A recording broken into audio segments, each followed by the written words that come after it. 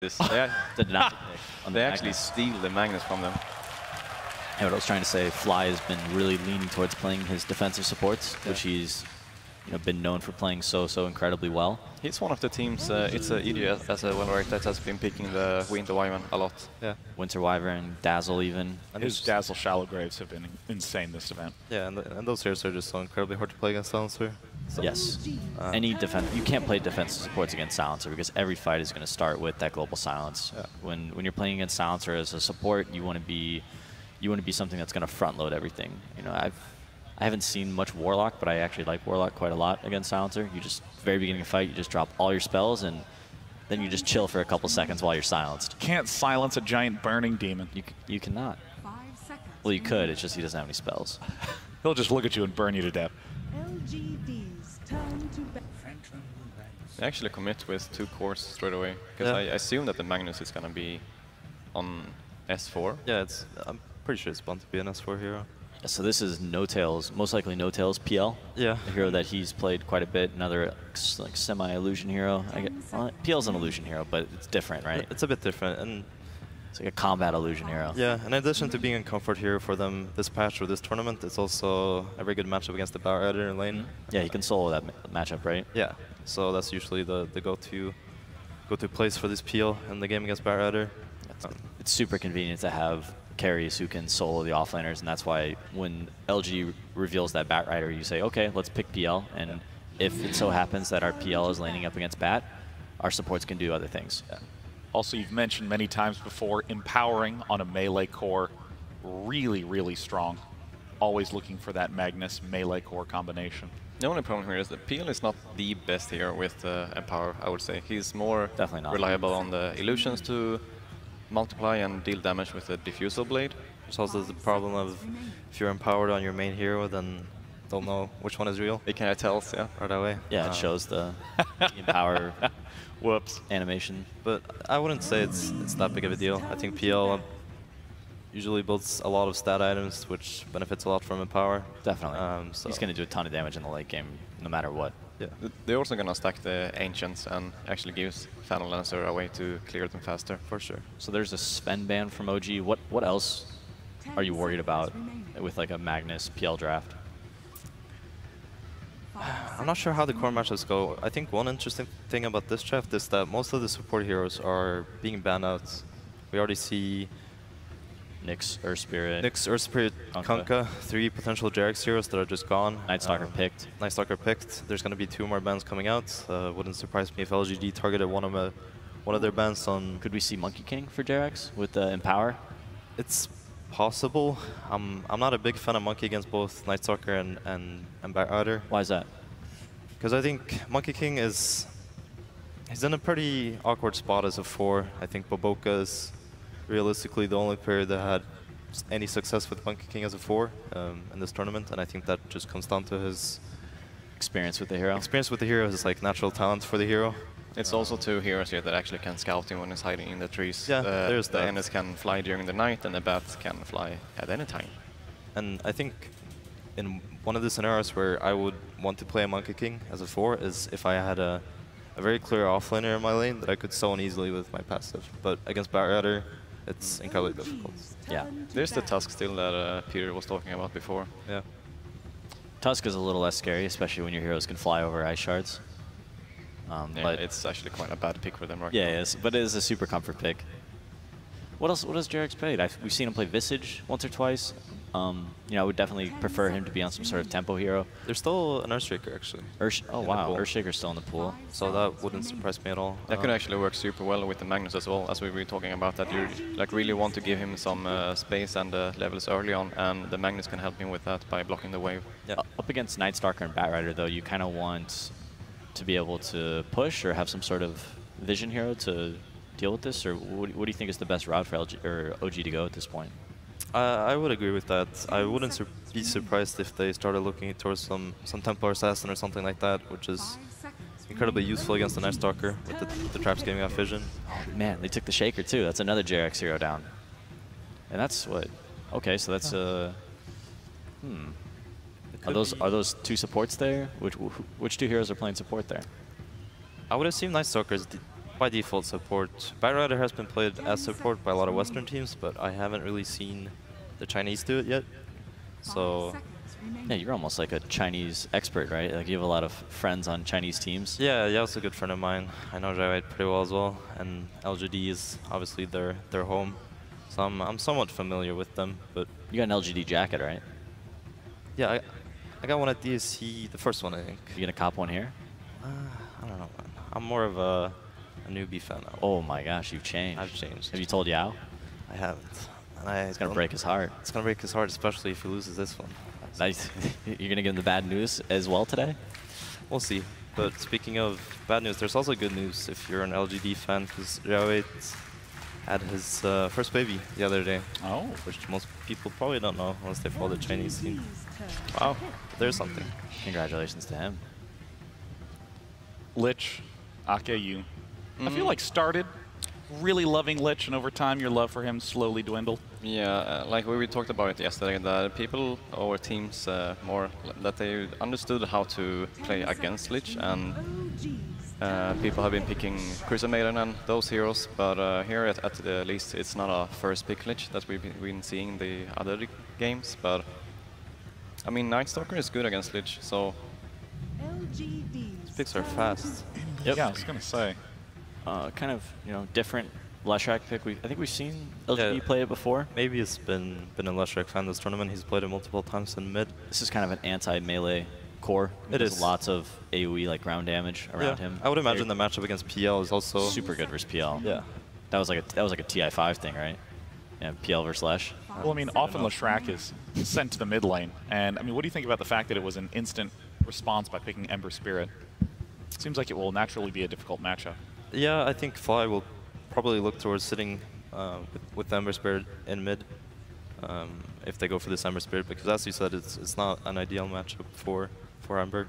Ake, do you think this is an appropriate Lich game, or what do you think Fly is going to be able to do? okay. It's the only problem I see is that it's not a physical heavy lineup so far, at least on LGD. So the Ice Armor won't really do that much, and Yeah. they have the Night Stalker that can roam around and use that the Lich is standing still on a lane. OG's lineup looks a little slow to me.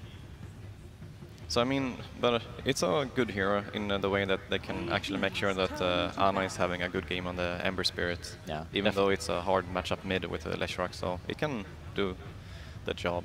I think this is going to be the most interesting pick of the draft. We'll see what OG goes for. Last comes to- man, Bounty Hunter? Yeah, so LGD is trying to come up with 10 seconds remaining. using all of their creativity to come up with whatever JRX is going to play. But Maybe it's gonna be Magnus, like it's a 9 game that is gonna play that, because they haven't picked his hero yet, and a lot of his heroes has been banned. I'd like OG to pick another initiator. I know I keep going back to that, but Yeah. having Magnus to be the only person to really initiate your fights. I know Ember can kind of do it with Sleight of Fist and Chains, but it's super hard if Darkness is on, and then yeah, it's a tall task to ask your Magnus to initiate fights for you into darkness with a Yeah. Batrider flying around as well. So since LGD gets the 5th pick, we've talked a lot this event about how influential that final pick has been. Is there any key hero you see LGD might be looking for that OG could be worried about, or that LGD is well set up for? it's going to be their carry hero. I think it's pretty clear at this point, right, that it's going to be Aim Zero. Yeah, you definitely want something that can deal with. I mean, Leshrac can kind of deal with the PL illusions. Ember Spirit doesn't really have many hard counters. Like, it's really hard to just counter an Ember Spirit like that, especially with your core hero. Yeah. I'm not sure. I'm not sure what direction they're going to go with that final pick. It'll be interesting to see. Maybe something a little bit different than we've seen at this tournament.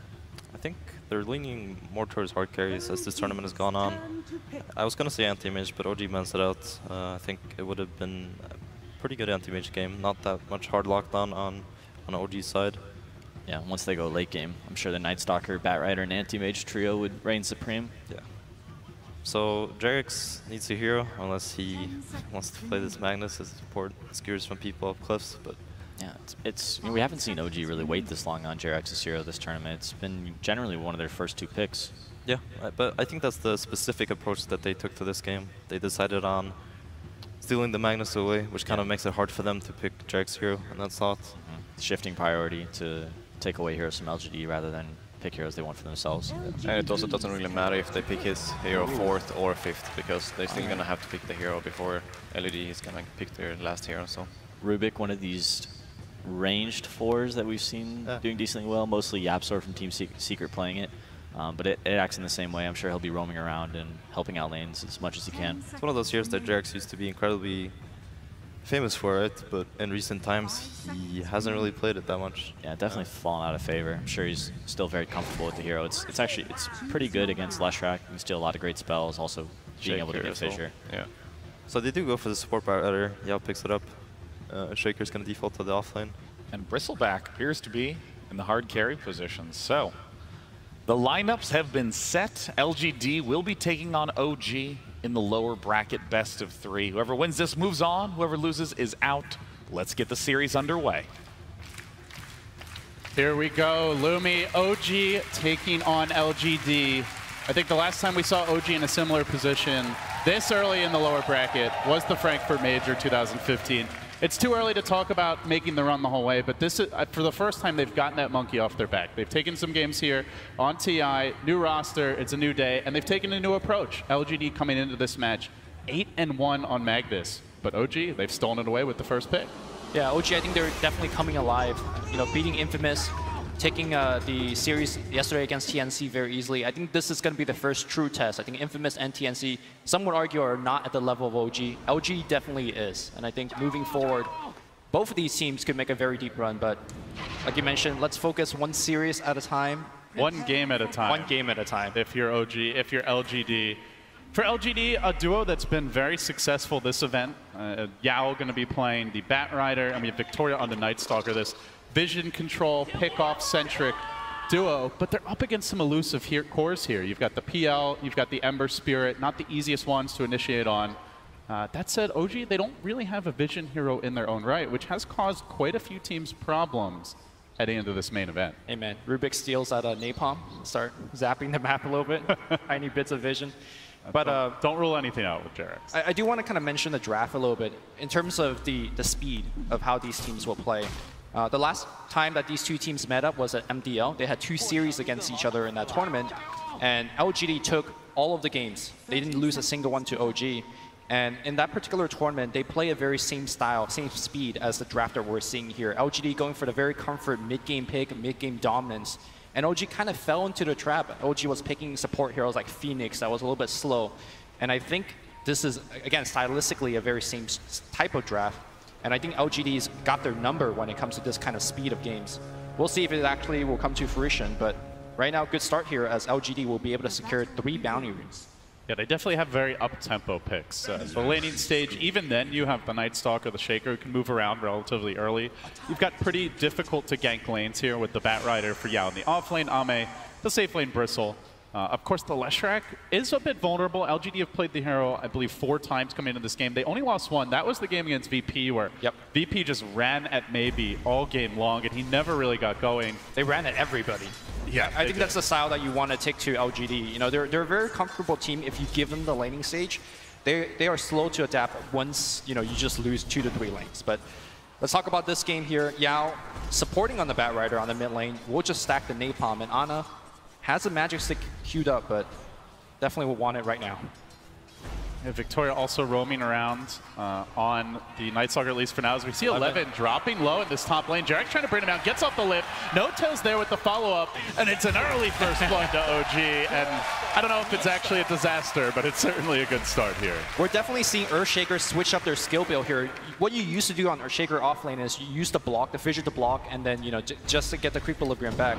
Casual tri-lane mid, slow Ana down early. That's the recipe for LGD. They move on to him, 4 napalm charges, and they will quickly break through that low-level Flame Guard. 5 napalm charges, down he goes. LGD putting the pressure on Ana early. Now Jarex coming in, maybe might want to make a go on him, but a good lift interrupts and will reset. I think that the beauty of this pressure is how early it's coming.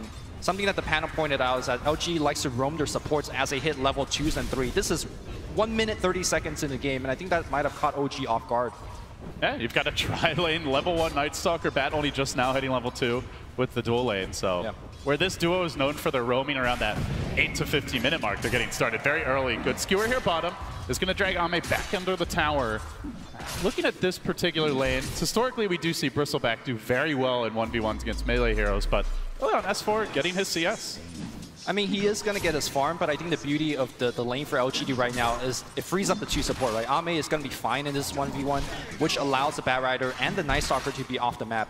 Bat Rider, in particularly, especially when you play him a support position, he needs to stack for himself. They have found Fly here, deep behind enemy lines with Yao stacking up the napalm. He's got the point in Firefly. There is no teleport scroll. He is. Pedestrian Lich, just a casual stroll, but will they be able to wrangle him down? Tries to get on top of him. Sure. Running low on mana here, though. He's only going to have one more napalm stack. I don't know if he actually gets Fly. He's going to try. The angle Fly's taking 6 napalm stacks, roasting, and will go down. And while that was happening, maybe actually takes down Ana solo in the mid lane. Yeah, he's got a double damage rune, and that was a big factor in that. Meanwhile, bottom lane, Ame dodging away from that shockwave. 11 almost died top while it was all happening. So action all over the map, but so far, so good for LGD. That kill on Ana especially, very crucial, as he's now died 2 times already.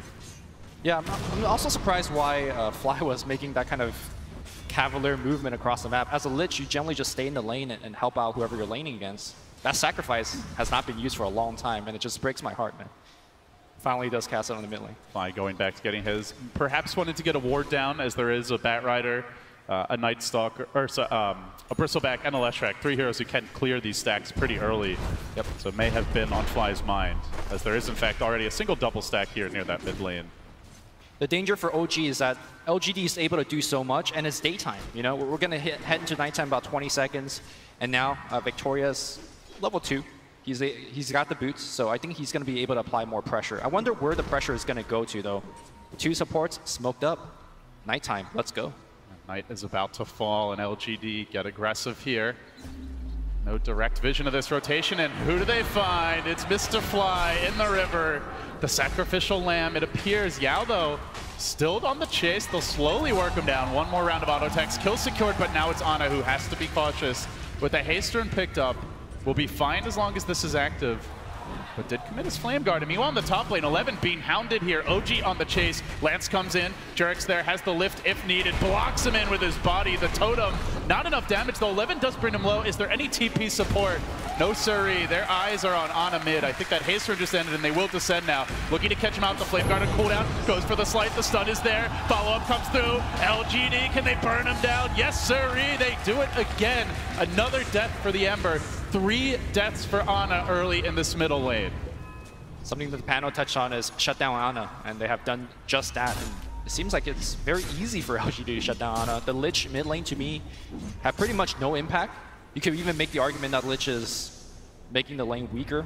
We've seen, He's I think, three or four Lich games on this main stage where the Liches have not helped their teams secure the laning stage. It seems like everyone's grown more adept at just ganking, for sure, punishing the Lich's lack of defensive capabilities, getting ahead early. As LGD smoke up Fly, did break that smoke. He does have a ward here on the hill as well, so realizes something is up. In fact, 2 wards. They could swing back very for S4. nervous about these early pressure rotations. Instead, Victoria, though, looking to cut him off. It's a pretty tanky hero to dive under the tower. 8 stick charges also available.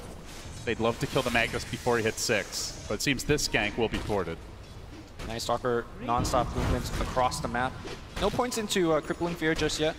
Will make some of these ganks a little bit tougher, like, you know, preventing S4 Skewer or the ultimate from the Ember Spear. But for now, we're going to look to bottom here. He did have a ward previously. I think it just expired, and now S4 look at Yao's preparation. He knows where he's going to go. S4 being read like a book. 6-2 the score. 1 kill per minute. You talked about high tempo, Lumi. That's exactly what we're seeing. LGD are not giving OG any breathing room. Top lane. The one lane that you could arguably say that it's going pretty good for OG, but still, I think Shaker is one of those heroes that you give him a minute or 2 of free farm time, he'll be just fine. He's actually going back for an Iron Talon, so looking to recover in the jungle, something that you don't see too often for Shakers. I've seen a lot more of the early blink rushes, some sort of casual mana item to help you spam. those enchant totems and fissures, but LGD keep the aggression flowing in this bottom lane. S4, he did go for those early points in Empower as well as Skewer, but now maxing out the Shockwave here. He is one of their main sources of deep push. He gets the 2-hero Skewer. However, it may have spelled his downfall. The chase comes out, double TP in, single TP out. Victoria gonna scurry away. They cancel one. They brought in Tower? 2 more. Huge commitment for this tower, and they get the deny. S4 will avoid giving away too much gold here to LGD. But at the same time, Lumi, it's a Night Stalker bat, and a tower has fallen. The other thing is that because so many people poured it to the bottoms, maybe was able to just let loose its Diabolic Edict and deal a significant amount of damage to that tier 1 mid. Now, I think the tier 1 bottom is not as important as we've seen in this main event so far, but getting that tier 1 mid down so low makes the next gank into push a lot easier once you do open up the map. They're rotating top, but a dire scan reveals maybe. Cracks the Pulse Nova. He wants to group up here and make a play, as 11 was about to hit level 6, but no tail. The rest of OG suss him out. We'll retreat to safety. We'll see if we have a further skirmish here. Victoria roaming up the hill and into 2. Can they bring him down, though? He's rather tanky, and it is nighttime for 10 seconds longer. Tries to get over the cliff, but they clip the wings, taking Victoria out. 2 kills now for OG over the last couple minutes. 1 tower down. So, seems as the night ends, LGD likely will back off for a little bit. What's next for them, Lumi? They've had it seems a very successful start to this game. I think you want to get your Batrider's economy up. He's been kind of very studious, stacking up the jungle for himself and then farming it. And then you want to give space to a Shaker. LGD doing well right now, but they definitely need a Blink Shaker to kind of maintain their lead in the mid game.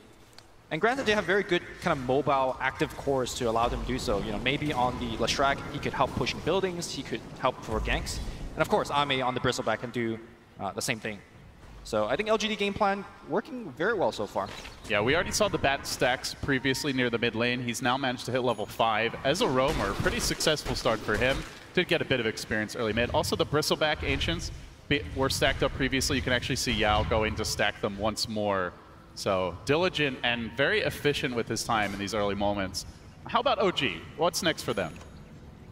It's really hard to say because I feel like their heroes are so under-leveled that they are unable to do too much. Rubik not close to 6. I mean, Lich also wants 6 before you start that big engagement. It's a Lich who's lower level than a Batrider that's been ganking nearly constantly. Yeah, he hasn't been able to cast a sacrifice. But top lane, 11 does get caught off here. We're able to pick him off. The Echo's available. No-Town knows he needs to be very careful about how he pursues. Probably hoping to force a TP, but 11 is very patient. And LGD won't overcommit to that. I think the big point here for OG is going to be the Blink Dagger timing for Magnus, but S4's also got a very tough time in the early lane stage.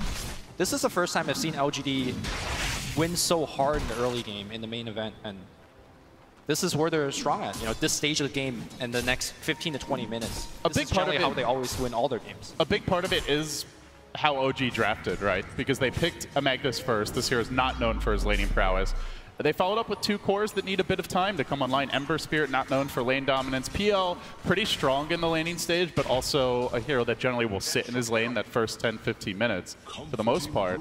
And passive supports the Rubik, who can get aggressive, but needs a partner to roam with. And of course, Jerax really needs to be a big impact player for the team, as they're a bit light in the initiation department. So he spent a lot of time farming, and it's in part because of that passivity of OG's draft that it feels like LGD have been allowed to dictate the tempo early. Yeah, passivity from the support, from the Lich, from the Rubik as well. I mean, what we saw out of Jerax yesterday, he was breaking smokes up hills, he was planting very deep wards, he was active all over the map with heroes like Earthshaker as well as Earth Spirit, but today, just very silent. Here comes the next bout of aggression. LGD smoked up and out in front to try and reveal this. Is nice Mr. Otto, but he gets caught out here. Can they lasso him down? They do have it available. They drag him back in. They'll pick him off. They lost the Shaker, though.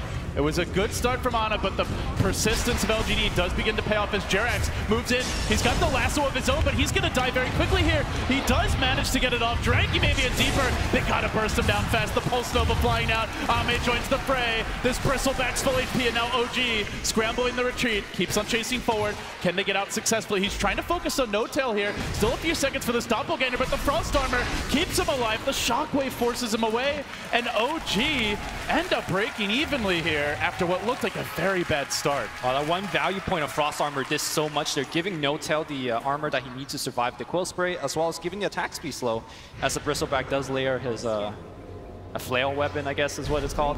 But look at the dodge here with this. Whew.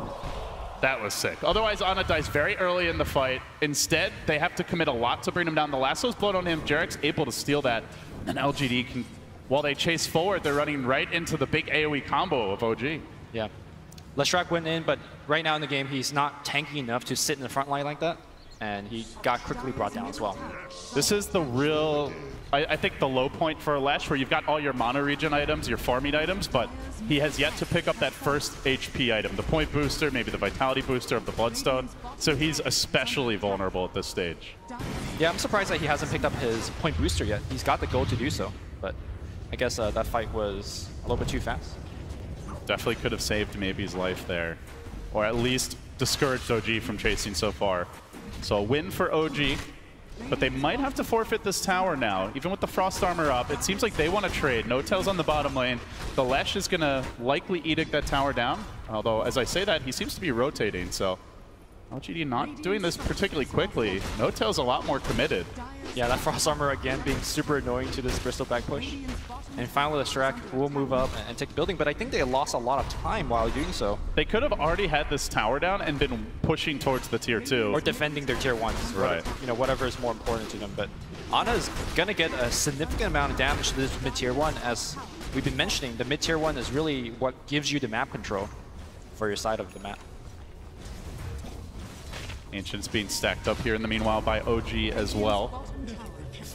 Obviously with the Magnus, the Ember, they've got some farm potential of their own. See Jarek's snagging a pretty big spell. That's a great Level one. 4 Split Earth and has the much better cast animation. Yeah, that's the thing, you know, Leshrac, he have to, the pony has to go up, his arms waving about, but Jarek's just, he's the Grand Magus. Quick spell, quick cast. Yeah. Skips out on all the dancing and shenanigans and just gets straight to the pain. So LGD are going to slow down now. It is nighttime. A very modest lead. They're going to farm up their Ancients. Next steps for LGD, Lumi. What do you want to see out of them? I want to see a faster Blink Dagger from 011. Remember XSS the other day? He was able to find such an early and quick blink, and he was just all over the map hounding an Earth Spirit as well as a Faceless Void. Or sorry, Emperor Spirit and a Faceless Void. This game, I think he is the best and most reliable initiation against your Ember, against the PL.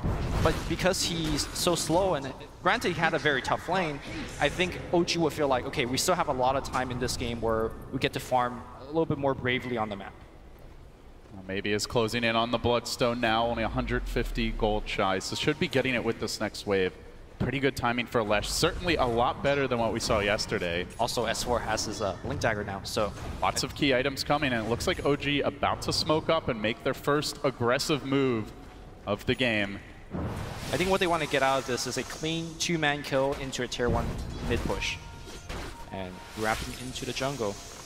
It's tough to do this at nighttime. At the same time, perhaps LGD won't expect it, though. They are hanging rather far back for now.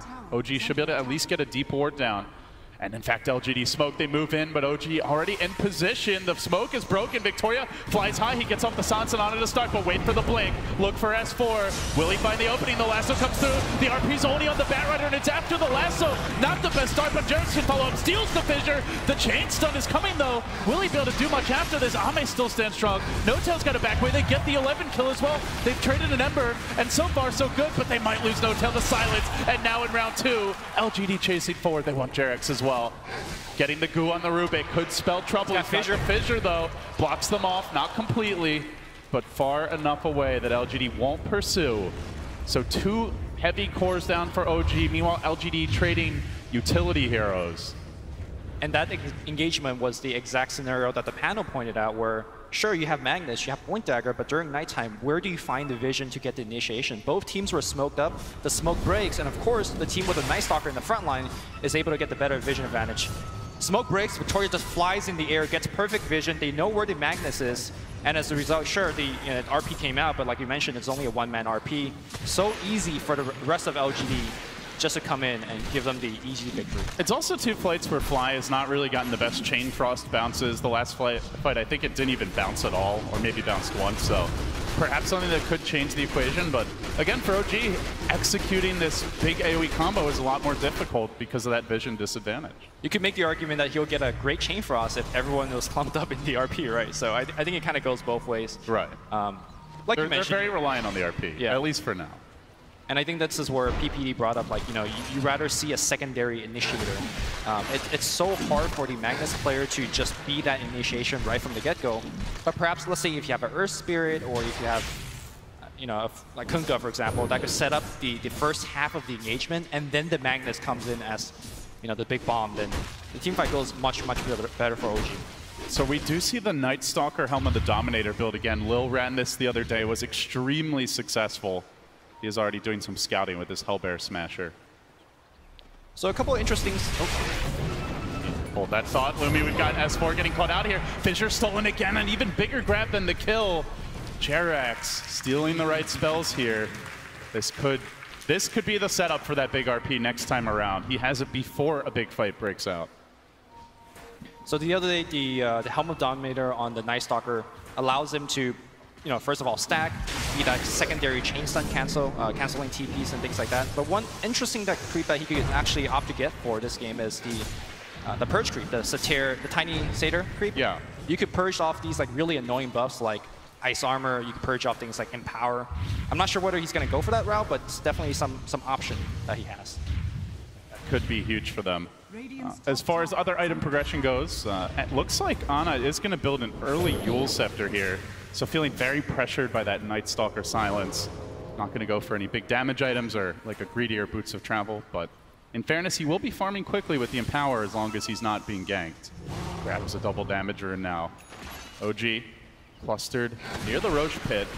Is it about that time where Roche is on the menu for either team? I think both teams are not great at taking Roshan, although LG is definitely better. Dire, they have the Bristleback. Yeah, they have the Bristleback, whereas OG has, PL, which is notoriously one of the worst heroes to do Roche with. So OG more afraid that LGD might try to walk into the pit. Yeah, but OGD definitely needs, I don't think either team could just walk in and take it. They have to get a successful fight to do so. And right now, again, I'm just like checking on Levin's farm, and he is still so far away. This is an off-lane Shaker at 19 minutes. 4-position Shakers sometimes get blinked by now. I guess, in fairness, Yao has been occupying the jungle, but it is a very slow start. And he's got the Iron Talon as well, to supplement that farm. But Yao is going to pursue, though. It's nighttime, and they're on the hunt. Jerax sees this coming. Yao will blink, due north, and in doing so, misses the opening. Immediately, Jerax says, "Let's smoke, gang." I don't know if they actually want to do it during darkness, but OG are looking to push up here mid. you just give up a tier 1 for free. So Not even contested. OG knocked the tier 1 down. That's 2 for them. Holding almost even, LGD with the 1 tower edge thus far, which I think OG have to be pretty happy about. They're not really much of a pushing lineup. And they're only slightly behind the Lesh, the Bristle. LGD grouping up for a tier 2. They might be looking to make a move here on Ame in the mid lane. No Town pushing him back now, as Ame is going towards a Radiance build, so going to be playing more of that hard carry Bristle, give them a little more access into late game. Not going for those big 5-man items. We have seen that build before, where you just pick up like your completed pipe very early on. Potentially just look to 5-man a lot more.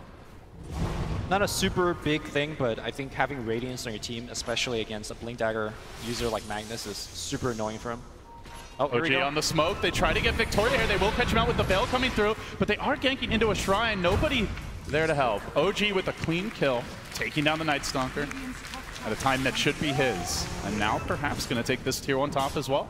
He was actually busy microing his Satyr Banisher, and then I think his hero just kind of ran the wrong way. Oh, there's that Purge creep you mentioned. Yeah. It's the hidden downside to going for the Helm. Oh, they actually see 11. It would be a juicier kill. He's 500 gold from the Blink, but OG catching him out and stealing the Fissure again. Jerax is loving this game. They might even get that Purge creep, Bloomy. Comes the PL, lancing it out. Jerax now can try and Fissure Yao with the trees. He gets him! A TP. He gets him too! Well, he's got the Blink, so he shouldn't really die here, but he's kind of stuck in a awkward position. Yeah. The crazy thing for OG, oh my god, Yao blinks in, they see him, and now They have the chain frost. Pokey pokey. no. Okay, yeah. Wow. The plays from Jared. That is so cloudy. Oh my goodness. This is a Painful for crazy thing. LGD. They're able to do this during nighttime, which is supposed to be LGD's strength.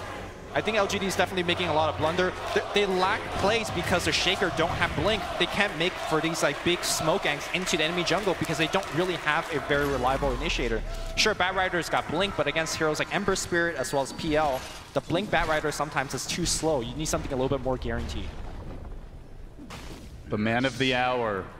Stolen Fissure 3-4 times now. Using it to farm, can basically insta-kill the wave with just that nuke combo. So this will accelerate Jerax's farm. The Yule's now complete on Ana, gonna go back for the BOTs. You can see the items starting to come in for OG. We'll have better initiation with this. S4 can potentially bide his time, sit back a little bit. Also wants to build a Yule Scepter. Again, the jump. Now OG looking on mid. Chain Frost coming through. Ana looking to lock him down. Has the chains available and will hold him in position for now. The Bristle buff. Back being assaulted from all sides, but in comes the reinforcements. They do bring the Bristle down. The last one now committed. Trying to finish off Notel. They're roasting in the Pulse Nova. He jumps up onto the high ground. Victoria tries to do ground, but the Stolen Fissure! Jerax making the plays. Not enough. They will end up losing two. The cores fall. They did manage to get the Bristle back. And it ends up being a bit of an LGD win here. A big LGD win. They also committed the RP for that. I think that was very unlucky bounces from the Lich. They only hit him one time. That was the initial cast. There was no bounce back. It's just, they got dispersed in the creep wave. S4, quick snipe, but maybe the punish now. Oh, Fissure gonna whip. Then the boulder toss comes in. He gets thrown on the other side. A fresh Stolen Fissure. 11 keeps on giving it away, and now Jerax wants to chase him out. They might actually be able to kill him. Fissure ready. It's a bit too far to go and is being hounded by that rock golem. Still maybe. He finds an opening here. He's going to take that top tower down. BOT's up. Quietly, he has not died. So up to 16 Bloodstone charges now. And I think more importantly, he's working towards the BKB. There is no answer whatsoever from OG. He's not working towards it. He's basically got it. Yeah, he's got it. And so what is the answer when he activates the BKB? There's no physical damage whatsoever right now on OG.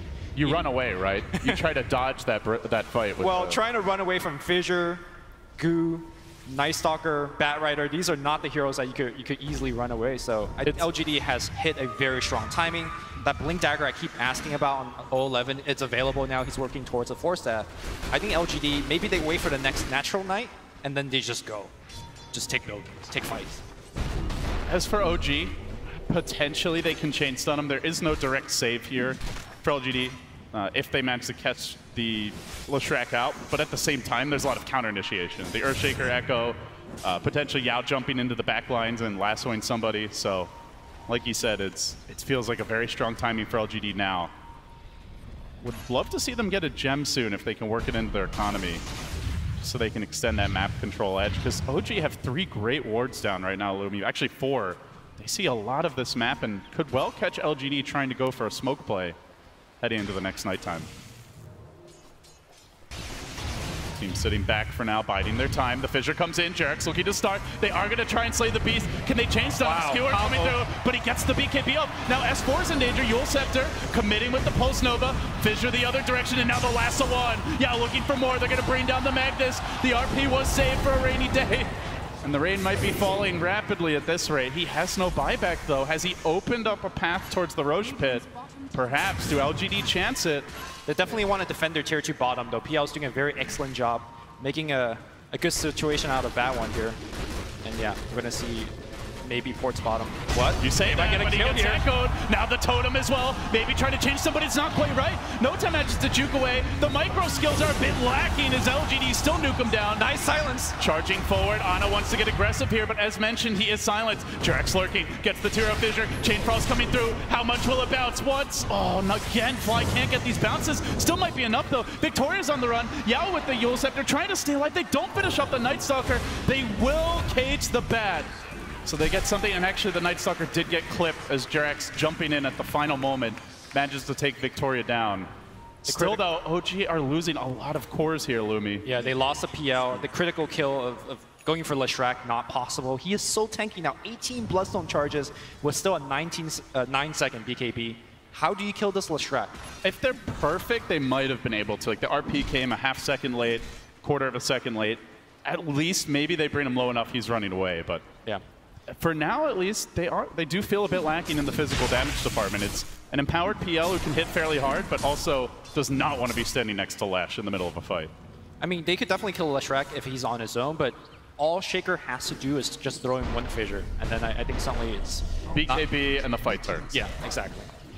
The other big thing is that, as we've been pointing out, Jerax has been able to steal these fissures too easily. I think O11s definitely need to pepper in enchant totems in between his spellcasting, if possible. So far, I haven't seen Jerax steal anything apart from fissure, the Shaker. That's true. Any other spells that you have your eyes on? We did see the lasso steal early in the game, so that could be a nice pickup. And the Lesh stun. The Lesh stun is well. quite good. Lightning is also not bad from the Leshrac because the slow that you get. So again, the cast animation on Rubik is so good that you could kind of sit far back, get that lightning out, and But if you pick one spell, it's fissure every time. for sure. So, LGD going to slow things down now. Taking a look at their item progression. BKB is coming for Ame, but before he gets it, they've got an Alpha Wolf. They'll bring it into the Roche Pit, looking for an early Aegis and potentially a timing push. There's only 2 tier 2s up right now for OG. It's nighttime, Lumi. Can they contest this Roche? Will they try? He's already down to half. They are streaming towards the pit. It looks like they want to take this fight. Look for the jump forward. Illusions are going to get the scent of what's going on. But Hero's yet to commit forward, just slowly plotting them in. S4 looking for the jump, but he does get fissured. Blocked away for now. Has to bide his time. Ana can start the party if he wants to jump in with a Remnant. LGD also does Roshan very slowly, so there's a lot of opportunity OG for him are to looking steal. for it. S4 with the RP. He only gets the Bristle. Now pulling him in. The Chain Frost is going to bounce. They might be able to burst him. It's a huge kill. Bristle down. That is next. He buys back. He's going to buy back, though. Time for round 2. And in the meanwhile, they do lose their PL. Also dead for 70. The Roche is critically low. If they don't buy back and go in now, they are giving up this Aegis. No PL for 70, no RP, so even if the PL buys back, I don't think OG could actually make the challenge. LGD will get the Aegis. They give it to, I think normally you want to give it to Leshrac, but of course, the Bristleback just bought back, so you give it to him. And now I think you got all your timings, you got all your items. It's time to actually just put your feet on OG's throat. I think it's really tough for OG now. And on the side, Bristleback BKB is still coming. Maybe the one thing that LGD will want to wait for and was delayed by that buyback. But aside from that, like for OG, do they just split push here? Can they just stall out the game and try and wait out this Aegis? It's so hard to split push against Blink Echo Slam, the Blink Bat Rider, and of course the Night Stalker. We're going to see the team fight one more time. The Fissure initially was so good that delayed them, but great movement here by Maybe. Jukes away, and yeah, sure, the Bristleback does die, but look at how much damage Maybe's doing. He's just in the middle of everybody. And the zoning potential there. He forces the Rubik back, he forces Fly away. Even the Magnus has to get the hell out, so they can't really fully commit forward there, aside from that Bristle kill. Still waiting for one of those larger scale fights where the Leshrac can potentially really take over, but at least for now, they just do not want to fight the Disco Pony when he's reigning the golden BKB. Shiva's guard coming out here from the Disco Pony as well. And then suddenly he really doesn't have to worry about... Oh, they're going to try to find Ana here. Could be caught out, dropping the chains, but he gets silenced. The Void comes through. Yules, can they time a stun just right? They do! They catch him. They got the ensnare as well. Can he actually cast it though? They have enough. LGD, sick timing. They get a crucial kill on Ana. Out for a minute, and that might just be this tier 2 bottom. They cluster up 20 Bloodstone charges. The Maybe machine is gaining steam. 8-1 and 5, the score on him. He's been in almost every kill. And the Echo looking for the jump. No tail S4. Dude, try to run away. It looks like they'll get out of there. No pursuit. The Bat Rider, the Night Stalker, a bit late to join this. So missed opportunity mid. It's going to slow things down. It might actually save this tower bottom, as the Lesh did leave that lane. Walking towards it again? No, he's going to pop the Shrine on the bottom side. Good movement by OG. Yeah. They lose a crucial hero in the Ember Spirit, but they limit the structural damage. I think this game, more than the one that we saw from Virtus Pro, is showcasing the Night Stalker Helm build. Like, he's cycled through so many different creeps. Having the Dark Troll Warlord here, again, they're pretty nice against a hero like an Ember Spirit. Yao and Victoria, the Winged Brothers, looking for that opportunity to jump. There is no RP, out for 70, and LGD make their committed move forward. banging on the tier 3 in this lane. TP coming in from the Ember. He gets hit by a stun right upon his arrival. Ana not respecting LGD. A huge kill to start it. And now the Liv trying to turn things around. The Lesh though, very tanky, has the BKB. Is going to force OG back on their heels. They can turn for this tower. The Ice Armor's there though. It's keeping it alive. Can't purge that off. And as the BKB ends, the tower drops. Will they commit for more here? Illusion's coming in. OG still holding the line, buying time for the RP. But the buildings are dropping quickly. The Fissure's there, forcing them back on their heels. Here comes the chain pulse, but creeps to tank it up. For now, at least LGD staying alive. Still Ame has the Aegis. It's going to pop once. And they do it again. RP counter at 30. I don't know if they have enough time. Gray skewer backward by S4. They purge him up as well under the tier 4. He explodes like a faulty S7. And now we're going to go in LGD trying to do enough damage to the Rax. They will take it down. 011 will give up his life. Maybe. I think it's time for him to retreat. No, he wants to go back for more. They got 2. They're looking for more. Aegis also down. And OG on the warpath. They did forfeit a melee, but still they chase onwards. Maybe getting forced back. Will he make it out to safety? In the trees he lurks. He's got a BKB in 15. OG trying to find these easier pickoffs. Yao is isolated. Yao is going to go down to no tail. A 3rd kill in this chase. Looks like maybe Light's still being hounded though. S4 gonna find him. Skewer him back. No RP. Big commitment. Still he's tanky. Can they bring him down? I think they aren't confident in this, but they've got 4. BKB. Does he try to TP out here and get away? Does he have it? No, the TP's on cooldown. S4 chasing forward for more. In comes the Remnant. The chains as well. Lift him up. Blow him up. He's got to deny himself. They give up 4 and an Aegis. Granted one of them a deny to get that lane of Rax. LGD did get that set of Rax, which is the important victory, but I think they definitely could have gotten out without losing so much. OG getting some signs of light here as they're going to get this tier 2 as well. Still though, I think OG is climbing back. 11 lurking with the echo. Tries to combo, but the interruption comes from Ana. Gets his PL back to safety. Now trying to juke out and away into the trees he goes. See you later. Good feints coming here, but still no tail. Getting caught. They dive deeper for him. The lasso connection scores the kill. OG overplaying their hand a bit. Now 11 looking to cut off this pesky Rubik. The Grand Magus has no TP. Did they scout that? Do they know?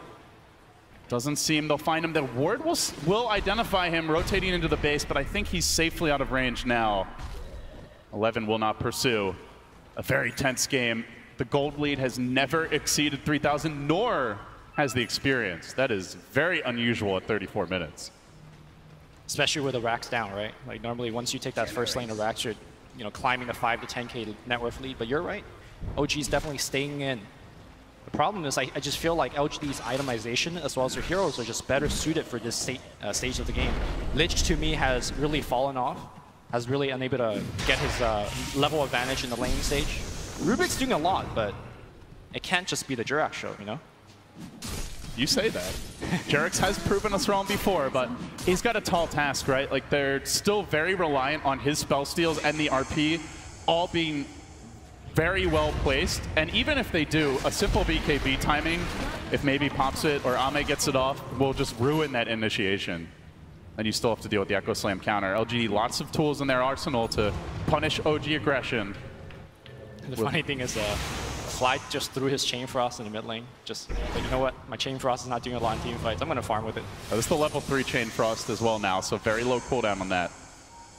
It can become a farming tool. Well, map constricted here. I think LGD is going to play patiently. They're going to move around the map, kill both shrines, wait for the next Roshan. Just spawning in about 1 to 3, 4 minutes, depending on the RNG on that one.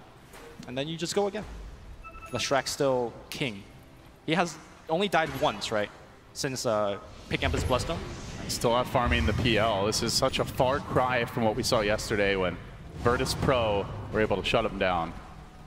But maybe showcasing the potential of the Lesh here. And I think the big difference is the speed of the game, which I've kind of brought up at the beginning. Remember yesterday when he was playing Leshrac, it was a venomous scale like every time to his face, every like 5 seconds. And then they were diving him. The follow-up was coming from supports. He was never allowed to farm. Instead, this game, OG laned against him passively with the Lich. Like, there was just no pressure. He was able to even get a solo kill against Ember Spirit. I think if you don't pressure maybe as a mid laner, you know, so much of the conversation is pressuring Ana, you know, shut him down. And the opposite needs to happen here for LGD. If you don't shut down, maybe he is going to take over the game. One of the most talented mid players out of China. LGD have followed up that early success mid well. They've placed down a network of wards here to try and pincer OG into their base, prepping for the next Roche. Vision control already was likely to be theirs, just judging from the draft alone, and certainly has continued to be the case. OG have to resort to split push, they have to resort to guerrilla warfare tactics, hide in the trees, dodge fights, try and drag this game out. But they may very well have to take a risk and roll the dice at the Roche pit, Lumi. I don't know if you can give that Aegis cheese away to LGD and not be punished for it. For now, they hold back, defending their side of the map, only moving out when they feel it's safe. It is still nighttime, and as it gets to the stage of the game, it stays nighttime more and more, with the darkness leveling up. LGD pressing in again on a de-warding journey as a squad, and Yao is going to strike pay dirt here. He finds one of those wards, but OG do start to move towards that location. Seems like they're thinking about a fight. They might get caught off. The Bristleback running in. Ana has to be quick on the reactions here. He's got this invis rune. They want to perhaps crack the gem, but he gets clipped by a fissure. Then the echo. Heavy commitment for Ana. Jarek's looking for the interrupt, though. He's gotten only the enchant totem. That's not really the spell he needs. Sleight of fist. Zippity doo dah. See you later. Ana is out of there and away to safety. At least for now. S4 was coming in from the side, but Ana very close to dying. Yeah, they got really good chain stun here on Ana, but the damage didn't arrive yet. Leshrac was, I guess, a little bit late to the party. Yeah, he doesn't have the same mobility as some of these other LGD heroes. He had BOTs, but I guess there wasn't a good creep to TP onto nearby. That's one other synergy that Night Stalker could give by the helm. You have a creep next to him all the time, so that's true. The BOTs could fly in. So I do want to talk about Leshrac's item choice here. He has an Aghanim Scepter. This is my first time seeing it on Leshrac. The new Ags, or new, in air quotes, is that you get a lightning bolt every 1.75 seconds. I believe it will target heroes or give priorities on hero, but there's a PL on the other side, so I'm not sure how effective it will be in this game. It could just be another way to maybe deal with those illusions as well. Does it work on illusions? Yeah, that's the thing. Like, it will target the illusion. Okay. Rather, it will target heroes, right? Like, gotcha. So maybe just looking to try and limit what No-Tail can do in these fights. We'll see. As S4 makes his move, Blink skewer forward, they drop the Veil. Can they chain stun him perfectly? They maybe want to force out this BKB and then retreat, but he's patient. Ame, a tanky Porcupine. And OG won't be able to force it out. Still they pursue, though. Still they have RP. Yeah, like you mentioned, I think they wanted to force out BKB or just a group up for LGD to set up for RP, but neither happened. LGD was very calm. They're like, okay, Bristleback is skewered in. He's very tanky. Let's just chill. OG still taking some risks here at nighttime. Still pushing up, playing rather aggressively, trying to get their own network of wards down, maybe trying to find that pick off, but out comes 11. They understand that if they get a big win here, they can take Roche and Cheese and Aegis. Looking for the leap forward. RP! And now the RP! The 3! Looking for more S4 with the Chain Frost. It's a bounce and a beauty from OG! LGD might have to blow these buybacks now! Leshrac. They don't call him the son of Magnus for nothing, Lumi. And of course, that was the first time they actually had vision advantage. A very important observe ward on that hill, overseeing the 3 heroes. As a result, perfect RP. They get 2 buybacks. Will OG be brave enough to take Roche? They're walking towards him, but okay, they're scouted.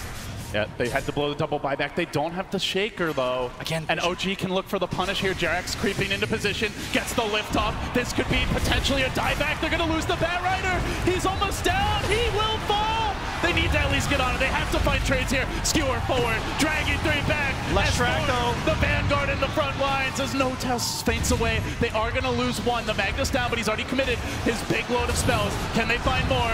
LGD need it. They need it now. PL will drop. He's also, actually doesn't. No buyback. This could be costly. Now they're chasing out. Maybe looking for Ana on the low ground. They do lock him in position, slow him down. The Lightning hounds him. And maybe now up to 18 Bloodstone charges again. They rush towards Roche. They know RP's on cooldown. PL may not have buyback for this. Okay. We can force the objective. Does Jerax go for the steal? He's got Blink. He's got Force Out. Maybe he drops a gem before that play happens. Do they have a gem detection here for the Invis Rubik? Doesn't look like if there is a dust on the Shaker, perhaps we'll just pop it, but Jerax also, second thoughts from him. He still lingers in the neighborhood. This is risky, but if anybody saw Afu's heroics yesterday, they're going to be tempted in Jerax's position. He won't risk it. Well, Aegis and Cheese will pass on to LGD. Great play by OG there, at least the first initial half of the fight. But coming in here on the second half, they didn't have the RP. Sure, you got a quick bat pick-off. And we're going to watch that one more time. It's the ward on the high ground. This all came from that early push forward when OG got aggressive at night. This is the first time we've seen a good RP into a good Chain Frost, and you can see how dangerous they are with those spells. But the second half of the fight, they don't have those spells. Leshrac just blinks in, and there's just no answer to him. These cores are very tanky on LGD's side, especially when the BKBs are up. And OG don't really have the best heroes to burst them without the RP. Exactly. So you can see in round 2 of the fight when the RP's on cooldown that while they can force the Batrider die back and perhaps feeling confident they can just snowball the fight from there, they're actually still very reliant on that RP. I really like the item choice coming out maybe as well, using that Blink Dagger. You know, if you're on the front line, there's a lot of PL illusions. It makes your Aghanim Scepter less useful. But if you blink to the back line, you make Rubik's life very difficult. Same thing with Lich, and to a certain extent, even the Magnus. So, does maybe just keep on getting stronger here? We haven't seen Lesh get to this stage of the game too often in recent memory. Well, you haven't been watching them LGD games, man. Like, whenever he plays Leshrac, yesterday was the only exception. He gets to this stage of the game very frequently. So what's next for him? Any big items still to be picked up? Is it just down to play and positioning from here? Yeah, I think he's pretty much done, right? Look at his item. He's 6-slotted. He still has a cheese in backpack. They're looking to potentially jump this mid lane. Ana shoving out the waves. He does have the Lincolns and the Yules. But creeping in from the rear is a Batman. Look for the leap from Yao. 11's coming into position. He's got to be quick. Slight. Oh. I think Yao came out of his a little bit too soon. You definitely want to wait for the Shaker to go in first. Whether it's just with the Fissure or the Echo Slam. Keep your eyes on buybacks right now. OG have the advantage in that department. All 5 with the buyback ready. LGD only 3. But remember, they have Aegis, they have Cheese. And they are going to try to group up here, Lumi. They're going for it. OG, where's that Blink Skewer? Does S4 find his opening? Almost level 20 now. Still the PL illusions chipping Ame down, but he's completed the heart. He's almost 4,000 health. He is truly a beefcake. They try to skewer him back, chip away, bring that mana down, try to remove some of the quill spam in these fights. OG still just fainting, but the commitment comes from LGD. They get off the lasso. Now the Echo follow-up. Can they burst anyone down? Magnus RP committed. It's a beauty from S4. Locking them in position. Can they finish them off though? They're so damn tanky. Maybe stays alive. Maybe will finally go down, and now they have Ame on the run. The quills are stacking up. He's a tough kill. That's for damn sure. The short buyback. Here comes the buyback. They know there's no RP. They know there might not be a Magnus either, and they're going to come in for this. Bring in the Lesh. He's very far back though. He's all the way at that wave in the middle near the tier 2 tower bottom. At the same time, Ame's fighting against the world. He's not dying yet. At least not yet. Here we go. He's still regenerating quite quickly. Still has the Aegis, so he's Where's the fine. burst? Can they kill Ame? They've got to do it here. Back. Twice. They're going to skewer him back.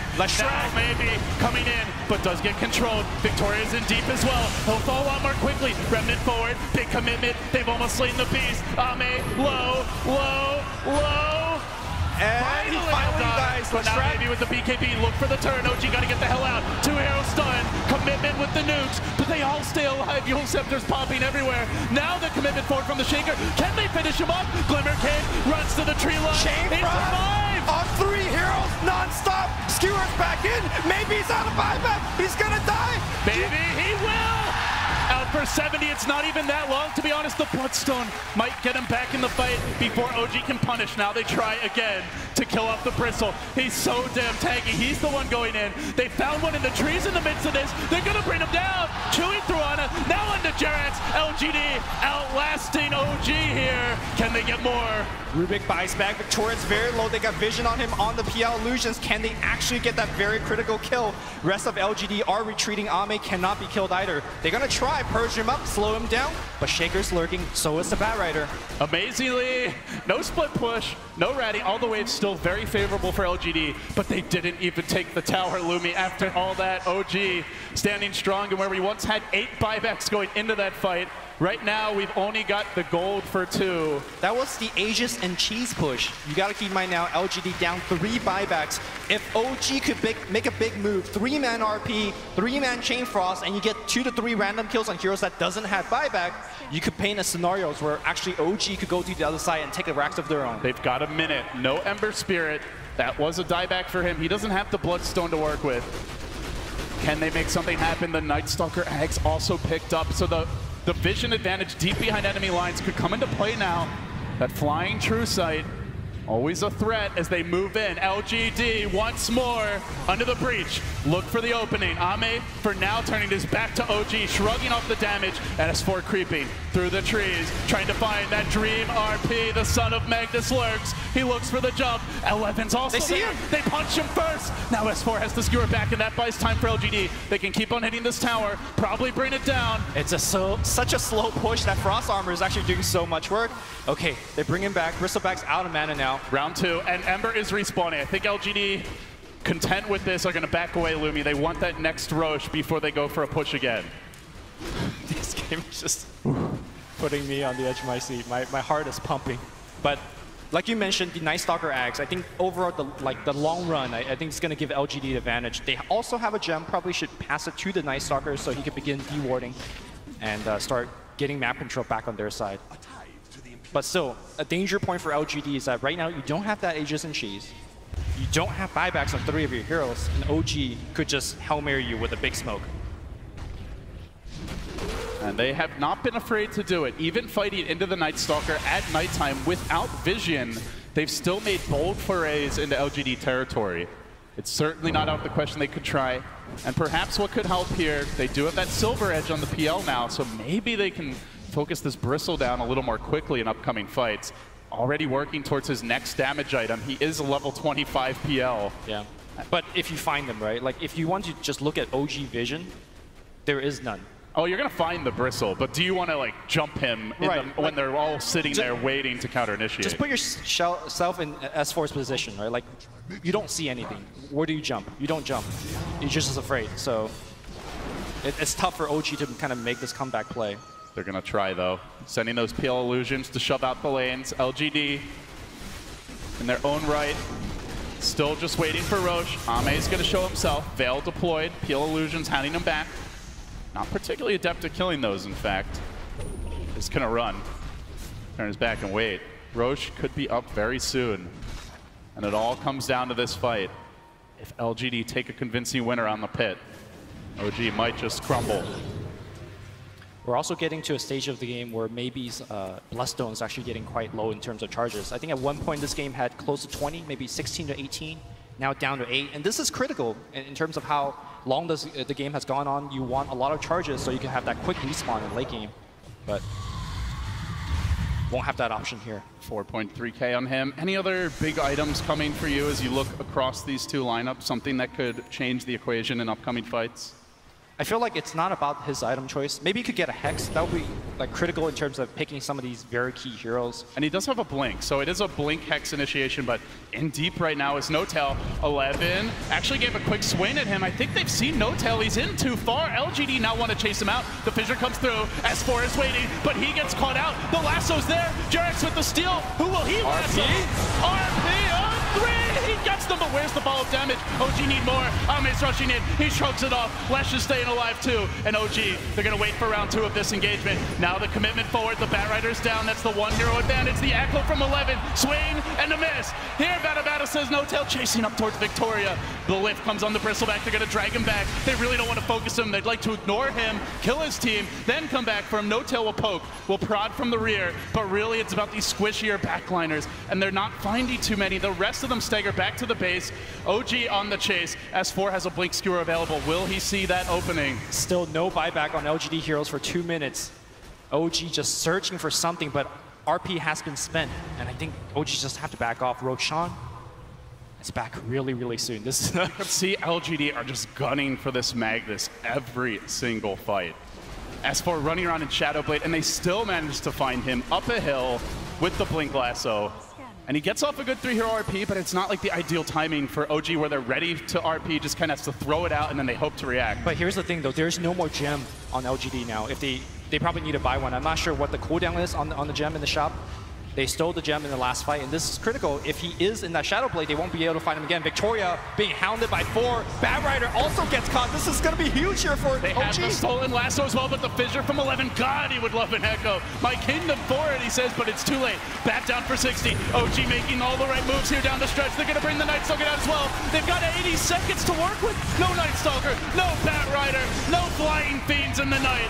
And now they chase forward. Out comes the Chain Frost once again. Bouncing decently. Jarek's there with the lasso. Tiki maybe out of the fight, but down he goes. 11 stays alive. OG looking for more. They're going to chain him up. Can they lock him down? The Bristleback's there, but again, they ignore him. Maybe finding additional kills, though. He does bring down Fly. The supports have been slain. They have wrangled the Bristle. They look to finish him off. He's dropping. He's dropping. The maybe comes back in. Triple kill for him. Looking for more of the fissure as well. On the dodges. Echo Slam turns it! No-Tail, he gets the kill here. 60-second on respawn time. The heart on No-Tail. It's the heart of OG right now. His illusions are so tanky. I keep saying that Leshrek will do a lot of damage to the BL illusions, but because of the heart that he had for such a long time, he's able to tank through absolutely everything. No-Tail looking like a jewelry shop, has all the gems on him right now. He needs to take it back his base. And critically, guess what? Roshan's alive right now. Will OG be able to take this Roshan and the Aegis and Cheese away from LGD? We'll have another look at this absolutely crazy fight with the Silver Edge. They can almost bring Ame down, but 11's Echo, you can see it's still not cooled down, and gets it right now. Comes in with the fissure first. The follow-up's there as Ana is coming out of the Sleight of Fist. The timing could not have been more fortunate for LGD. A second or two later, they get that kill, they back away. Ana, like, man, I thought he used that already. Yeah, I think what we're seeing in these fights is that Leshrek isn't doing enough damage, at least against the heroes that matter. Sure, his AoE damage is immense, you know, but he can only kill heroes like kill Rubik or Lich at this point. And I think that's where the Aghanim Scepter comes in. It helps you to deal that pinpoint damage. But again, it's just not that good against They're going to try here for No-Tail. He was going for the Roach. The Shiva's coming through. The lightning from range, blocking him down, stunning him up. Jarek's looking for the save. First the 4-step, then the limp, but still they silence him. Still the control. He doesn't have those diffusal blade charges. The lasso coming through as well. Stolen by Jarek's, but he won't be able to use it right now, it seems. On his feet, No-Tail gets wiped out. Out for 100, but does have the buyback. OG can still fight this. No RP for 10, so even if he buys back, I think Roshan might be too low at that point, although LGD's not committed. They're scared. Yeah. They don't want to overextend. You mentioned buybacks, and we're at a stage of the game where nobody's buyback is on cooldown, so even though we can see who has it, who doesn't, LGD don't know. Radiant's top shrine. Well, LGD will start on the Roshan. It's going to be not the fastest one ever. But look at the position of Yao. He's ready for a smoke play from OG. He's going to break it on Ana, break it on S4, or in fact the whole OG squad have been revealed. The ward in the lane stops them out. There is no vision on. They might actually jump on this Lumi. OG are lurking in the tree lines, but you can see heroes looking like they want to leave that pit. For now they're content with a potential Roche, and it is about to drop. Aegis snagged up by Ame, and now the Bat can lunge forward, look for the jump. Who's he gonna find? Hunting OG through the trees, they look for Ana, jumping back to the mid lane, but the Goo is going to stick onto him. He gets slowed down. He tries to remnant backwards, but Yao is there with the catch. The lasso again. RP, he blinks into a stun. S4 didn't activate his BKB in time, and he couldn't get off a good RP. Now the chase forward, Ame looking to muscle S4 down, skewer to the high ground, try to live, try to survive. OG must retreat. No-Tail holds the line, at least for now, but being hounded by nukes, pounding into him. He scurries backwards, still they chase in pursuit. Ana also slowed, in danger. Flame Break pushes them back. No buyback on PL. Maybe. Now onto Fly, onto the high ground, into No-Tail. They run him down. Rough shot through OG. They're crumbling here. LGD dive deeper, straight to the tier 4s. That's the call. They want to finish off OG right here, right now. No RP, no PL, no chance unless Shaker from S4. Gets skewered right into the base. Defense for Forstaff gets him back out, but the buildings, they are falling very quickly. Diabolic Edict right now is doing so much work. Muster your courage, OG. You have only moments before LGD take this game 1, and there's the GG. LGD have done it. Amazing play by Earthshaker towards the end. He just blinked into the base, just gave space and time. Fissure, Enchant Totem, Echo Slam, buying time for that Leshrek to do the damage to the final sets of buildings. What a carry performance by Maybe. Leshrek was huge. So many incredible individual plays in that game. I don't even know where to begin. You go back to the first gank, and there was that sleight of fist dodge from Ana, and it felt like the whole game was like that. Everybody making their own plays where there was Batrider initiations, Night Stalker getting off crucial silences, the big RPs multiple times from S4, the skewer backwards. But LGD, they just outlasted OG down the stretch. I think the big problem was that they depended too much on the Magnus, right? The only fights they won was due to S4 landing a 3-4-man RP. Imagine if OG had another weapon where they could initiate and then S4 could follow up. Yeah, the only follow-up was Jerax if he stole the right spells, and in some of those crazy fights late game, like, how do you stay safe? He was just getting hounded by How do you stay safe and also steal spells? Maybe he just jumps on you. Yeah. You have to blink away. At that point, you might not be in position. I don't know that OG could have executed that much better in the fights. Like, they played them really well. Yeah, I felt like the LGD draft where they just keep banning out all of Jerax's hero might be the way to go. It was the Snatch Magnus strategy that OG employed. That was the key to their draft. That's how they started the game. Can't really fault them for that. OG, look at LGD. They're coming into this series 8-1 on the mag, but even denied their mag, LGD still prevail here in game 1. What an unbelievable game of Dota. That game had so many plays. Those battles were so long, happened over such a long amount of time. I can't wait to talk about it. Joining me up here, we got PPDZai, and of course, the man himself, it's Bulba. What a pleasure to have you here, Bulba. It's good to be up here. Actually, maybe it's not also because I could have been playing, but yeah. If I wasn't playing, it's probably the best thing to be. Well, dude, so I got to know, Bulba. Talk to me about that last match. That was insane. Yeah, it was. The team fights that OG did. I mean, I think I thought LGD was gonna have a clean wipe. I thought they outdrafted OG quite well, but OG just team fought so. Their execution in the team fights was so good. The way they used their vision and stuff, especially versus Night Stalker. I didn't think that Magnus would be able to get any good RPs off, because it's really hard to play Magnus versus Bat and NS, especially at nighttime. But S4 played really well that game. So, ton of back and forth. We're starting to see some really good games now that we have these top teams emerging into the later stages of this tournament.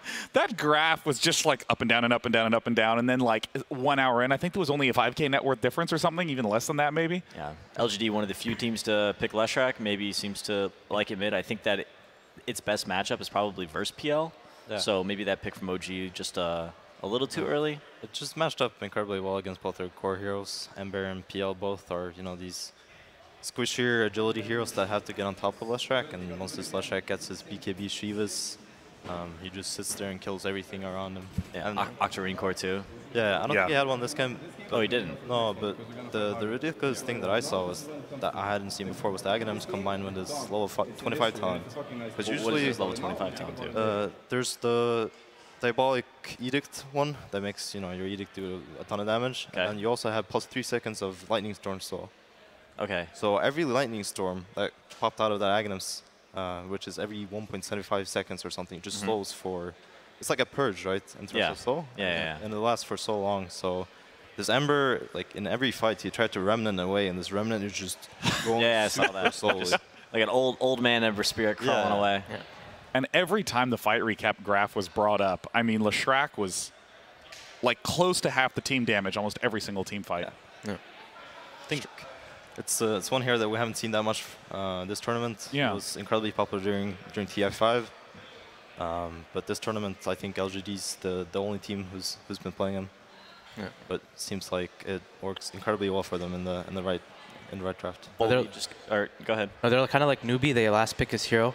And they usually, it's his hero or Amy's hero, and it just fits the draft perfectly. Like the Storm game that Newbie did yesterday was like the perfect Storm game. And then this game, I think in general, LGD, we played them yesterday, and they definitely feel way stronger. We scrimmed them as well before the groups, but they've fixed a lot of their things. I thought before going into this tournament that them and LFY were the two best Chinese teams, after MDL, because MDL they got top 2, right? Yeah. And LGD won the best of 5.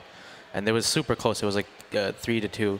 But I think the way LGD, the way they position themselves in the mid game is the best of any Chinese team.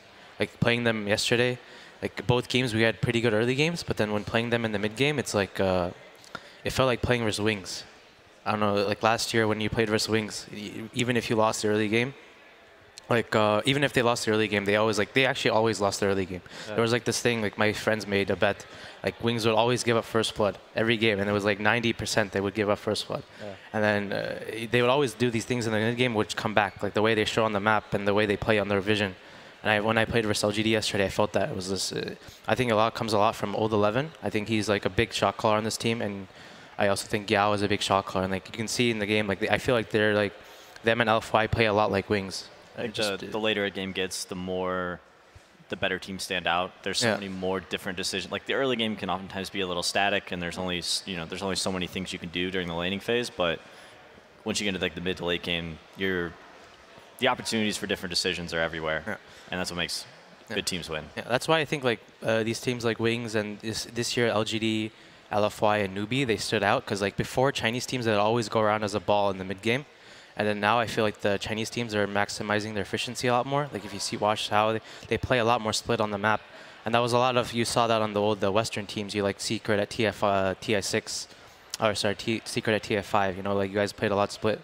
Yeah. And then you can see like these Chinese teams, they incorporated that. It's like really cool to see that they're taking a lot of these Western ideas and putting them in their Chinese philosophy. It's like you can't team fight them, and they're also out efficiencying you.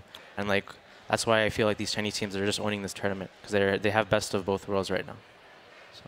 There's honestly so much to talk about from that insane match, and I gotta ask Purge, I don't even know what clip you choose, man. I could use any fight that happened. They're all amazing. They're all super close, but yeah, they were all really great. The one that I did end up grabbing was the bot Rax fight. Now, the cool thing about this was we're 43 minutes into the game, less than a 1K gold advantage for LGD. It was that close, and really OG's win condition, like the panel pointed out, is Magnus. He's looking when his opponents are as grouped as possible, and usually when you're going high ground, it's kind of dangerous because it kind of funnels you into this area where if you get too clumped up here, you're going to end up going down. So his job is basically to look for those opportunities and try to get the RPs if possible. But if he doesn't have those, what he can do instead is end up skewering one person really far away from their teammates, which buys their team some time to do damage. Now, again, because the Magnus is really important here, the Batrider is looking for him if possible. He wants to get some vision on him, jump on, and disable him. And if he can grab him with his lasso and follow that up with stuns, they can kill Magnus, which then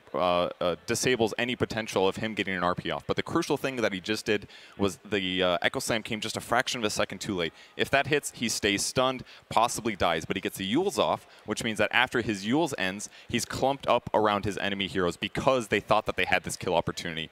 And because he was able to get those disables off, or get the Yules off just in time, it buys them some opportunity to kill a few heroes. They got 3. They weren't able to kill the Bristleback. He's able to escape.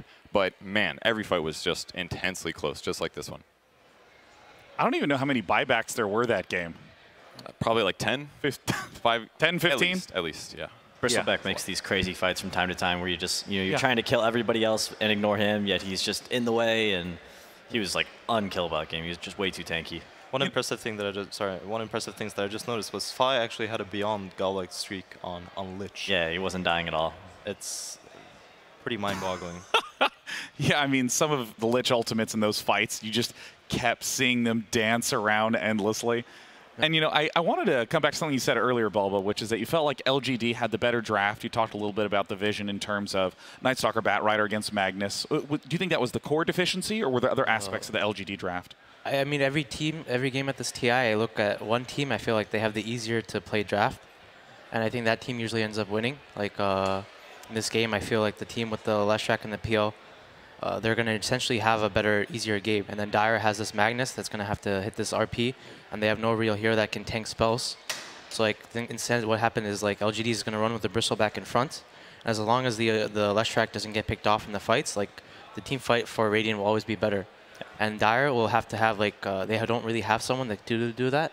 And I think like in all these games, you can kind of see that like yesterday in the LFY versus VP's games, you could see like I felt VP had to severely outplay LFY in both games, and VP just needed to hit like one chrono and get one A ult, and then the game is won. Yeah, Batrider had a pretty easy game in terms of like finding initiation. Magnus had a much harder job playing against Night Stalker with all that reduced vision, and Batrider had Bristleback just kind of running in the front and seeing what was up, and that allowed Bat to go out and find that, like in Purge's clip, he was able to find that Magnus before Magnus jumped them. Yeah. You think it caught them off guard with the Batrider? Yeah, that was really good. I haven't seen any Chinese team do that at all yet, where they do the juke.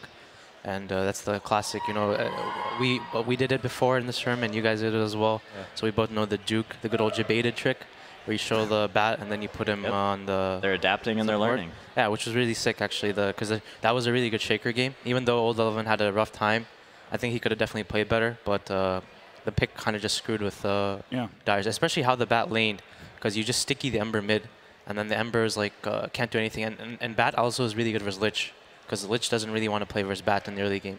So. Well, the amazing thing is that that was only game 1. There is going to be a second game happening between OG and LGD. And of course, the teams taking their customary break between matches. And at this point, it's time to find out who the winners are for the short film contest for this TI machine.